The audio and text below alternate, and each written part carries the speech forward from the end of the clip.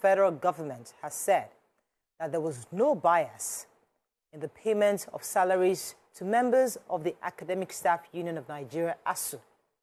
The government pointed out the members of ASU were paid their October salary pro rata and not half salary, as reported.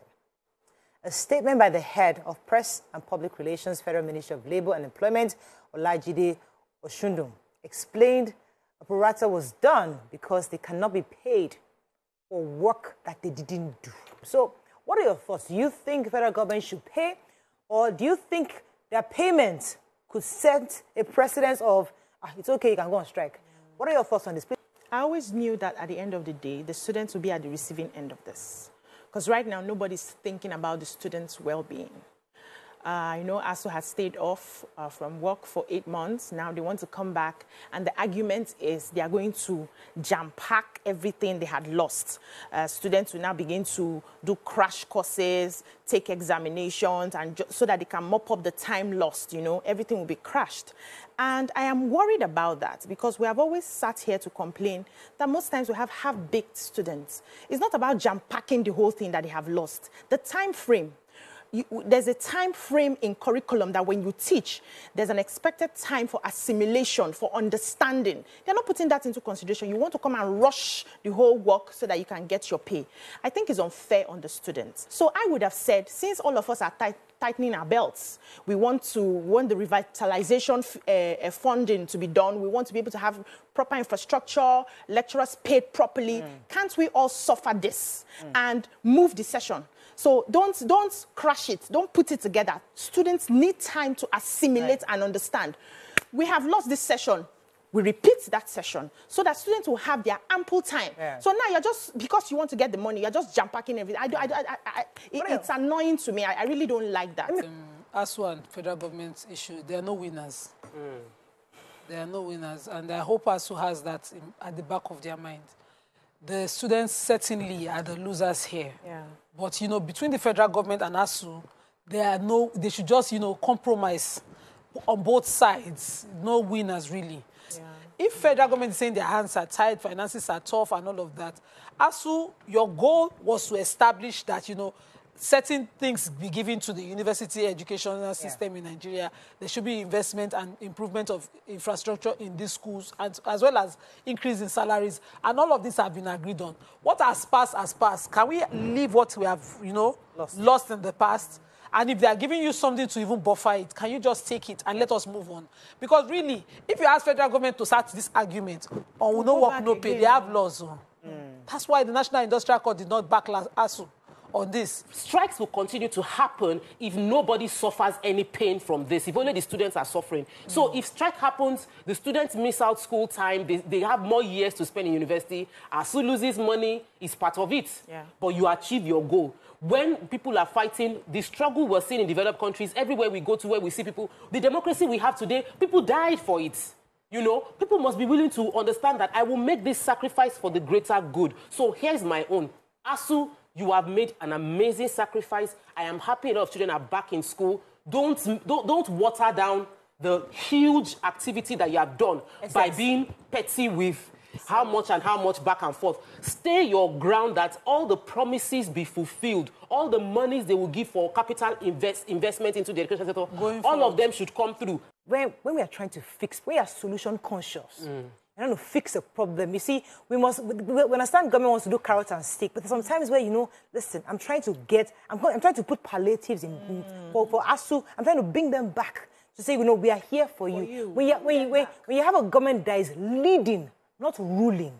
But I keep hearing people talk about the rulers. We've passed that level of rulers. We need leaders in government who are saying, okay, 8 months, you're done. Just like you said, October salary, I'll pay you full salary. It's not even that. It's thinking for the greater good. Aha, What's the greater good here? Yes. Do you want another set of few weeks to negotiate the challenges of half salary?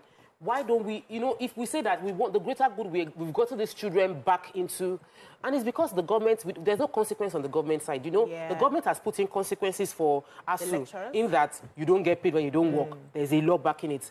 The students are suffering. There's no lecture. They spend an extra year. What is the government paying for this? If government gets if they know that I might lose my re-election bid. When you see the American elections, you know, they have midterm. So everybody is working because they know that midterm election, I might lose my seats. When government realizes the direct impact of this, and the students, go and get your PVC. Go and join that queue. Because we have enough people in the university to change the total outlook of elections in this country. Like, if all the students that have been at home for 8 months decide they want to vote, they can choose our president. So it's important that government sees the repercussion of the strike as well. That way, everybody knows what's at stake. According to reports, the Department of State Services, DSS, said that they are probing allegations of unprofessional conduct by their operatives at the Murtala Mohammed International Airport in Lagos. The probe followed an allegation by an Abuja-based human rights lawyer, Pelumi Olagbesi, that operatives of that agency particularly begged passengers for money at the airport. Now, we're referencing this story because we know of stories of various extortions by airport officials, either customs, police officers, baggage carriers, different people that extort money in different ways. I never knew DSS officials at airports. I mean, I'm hearing it for the first time. I don't know how accurate that is, but Belumi is saying that they did extort him as a DSS officer. However, many have also said various extortions have happened in various groups. I know in my own experience, when I came back, first of all, they just carried my bag and told me they had to check my bag. And I didn't say anything. I just kept quiet. As they're trying to open the zip and everything, one of the other attendants recognized me and told the person to stop unzipping. I said, am I the person? Are you Morayo? I said, yes. Oh, please let me greet Tokwe, greet Manima, greet Baraja. They zip me back. I said, bye-bye. But imagine if I wasn't Morayo. Of course, they'll open up, and I might have to pay something to allow them to allow me go. So we see it all the time. They might not come outrightly to ask, but have you experienced this whenever you traveled? I had that same experience where someone wanted to check my bag. Someone recognized me and said they should not check it. The senior official came back and said, because she's on TV, does not mean you should not check it. So they checked. And I had to say that. And they opened, and I said, well, it's vacation. It's my children's clothes. And I opened, and they saw that it was children's clothes. Then they checked another bag. They saw jeans. It's okay, she can go. So it was... On your way back? On my way back. Okay. So it was a case of... someone recognized and someone wanted to say, let her go. And the boss said, no, just because she's on there doesn't mean that you should let her go. Yeah. That's a bit different from, but I've traveled several times and they usually would say, greet me and go. They don't even open or carry the bag. Extortion. Extortion. When I read it, I said, it's not really extortion, but they'll just greet you in the way Nigerians greet. And you will know that if you want peace, you will settle and move on. I mean, just when you enter, they want to pull and they want to check your bag to make sure you didn't bring in any contraband. Oh, but at what point do they extort? Several. Sometimes when they're going through your bag and flipping through your bag. I try to board. Then there's the conversation. Especially when you come in. When you come in, they're going through your bag and everything. It's usually a conversation. So you're right about the fact that they say, welcome. You know, they'll greet you, and you know they'll greet you, and they'll greet you. There's a way they'll say this good after or welcome, anything for us. But then we've also had a conversation, especially during the COVID period, where people needed to have their cards, and if you could not get it, they would offer you a quick fix, and then you pay. So there are just different methods. And because we're Nigerians, we know that it's extortion. Let me still talk about the airport thing, because when Maria mentioned it, I'd forgotten. So my trip during just after COVID, I paid for my COVID test, and I showed them that I paid for the COVID test. But when I came, they said they did not see my name on the platform, and they kept checking, and I like they delayed me. I don't like settling. I don't even mind delay, but I don't bribe. Yeah. So I sat there and I said, I paid for this thing. Check it. This is my receipt. They checked the platform. They said, see, this is where your name would have been. One man passed. They said, see his name. Another person said, see his own name. Your own name is not there. So I said, so what do you want me to do? Then came the bill. Yes. So I was supposed to transfer to somebody's account. And then my internet wasn't going through. So somebody actually hotspots for me so that I can have access to my account to transfer. And I settled so that I can pass through. So at the end of the day, the real problem with extortion is that criminality can escape because somebody is greedy. So somebody can smuggle things that shouldn't be in Nigeria into Nigeria because they tipped quickly and they will move through. So they don't actually ask you for money. But I guess we interpret the excessive greeting sometimes as drop something. But some people overlook it. Because and you don't have to, and you just move on. You don't have to, and they don't force it out of you. Yeah. So I think we ourselves, since we're trying to change the narrative, we have a responsibility not to give. And what I do is I try as much as possible not to break the law so that you cannot hold me to give you anything. So once I know that I'm not supposed to pack so and so, I will not pack it. If you search my bag, I'm not supposed to have so and so, I will not have it. So that if I want to give, it's because I just like your face and I feel well done, man. And which is okay. Nigerians we are givers. If you want to give, really give from your heart. Not that somebody's asking you to give. Not that you have broken the law and you want to give to get out of it. Thanks for staying with us. So we saw a tweet that was interesting to us because it brings us to a different conversation about those of us who come back home or who live abroad. So there was a tweet by, I think it was General_Oluchi that said that I traveled from the US to Lagos, took a flight from Lagos to the east, and hired a taxi from the airport to my hometown. And the first question a relative greeted me with was, this one that you returned to the middle of the year, hope you are well. You should have just sent the money. So according to this person, they came home for a funeral, maybe to show the last respects to a loved one. And they spent quite a bit of money to buy tickets, from Lagos to the States, from there, take a taxi. And they spent quite a bit of money. And the relatives said, you didn't have to come, just send the money. It is the money we need. Now, this brings to the fore a conversation on how we value lives, number one, and the perception we have of those who live abroad, as if they went there to pick money from the ground. We've also had stories of family members who travel, and the moment they travel, their loved ones believe that, everything is sorted in our family. All the poverty in our world, all the problem with our life has been erased because that person has crossed over from Murtala Mohammed to anywhere. Doesn't even care where the person is, the plane is landing. As long as you left Nigeria, our life family has changed. I blame the people who sell the greener pasture story all the time. When I was a child, you know what we call Lagos in my place? Ewo. That's the privileged or exposed place. People at home will think that when you go to Lagos, you don't work because you don't do the kind of work they do. So they think that they're lesser because they're farmers. But if everybody knows that there's dignity in every kind of work that they do, work now work. Some people can be in Lagos here, they are walking to their death. Stuck in traffic and all of that. It's the same mentality. Somebody goes abroad and you give the impression that we're migrating for better things. Not that no, if you just go there on the streets, you pick money. As in, when that one is coming home, you will not dress humble. You put the pendant, it will be like star, hijab. You give them. You see some people who are in Lagos here, when they work for a full year, they save a full year savings. When they're traveling for December, trying going to this, they will load bags of, that's a year's work. When you get home, you give them the pressure, that's every day. So well, just go and be working the money and come. Don't even come again. Just send them. People now forget the values of family.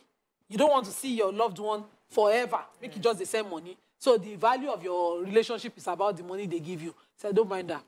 I even call her the other day safe. She never even pick. And you think that person's problem stops just because you have your own. We're all human and we lost so much important values. Everywhere. Who is this greener pasture thing? Everywhere. So this is not only coming from a broad story. Even within Nigeria, you find some people, someone is sick at home and the person is thinking, and they'll say, instead of putting money to get on a bus and come all the way, just send that money instead.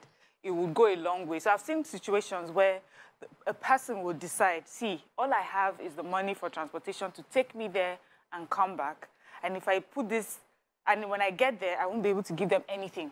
I can only be there, with them. Is that enough? And I find people have that conversation where they're trying to deal with it. Is it better for me to go and see my sick mom or just send her money towards the hospital bill? So that won't happen. But there's others where you would expect that, see, it's not about the money. I just want to see you. I want to feel you. And it also brings me to the sort of sacrifices people make and how we make nonsense of it. She came. She didn't even drop anything. Meanwhile, this one sent us money. That one did not show up. But this one has been there from the beginning of your issues, helping you, you know, being a moral support. Yes, the person doesn't have all the money in the world or any money at all, but the person is there with you when you wake up, when you go to bed, when you're feeling down. The person, you need to speak to someone. The person is there listening.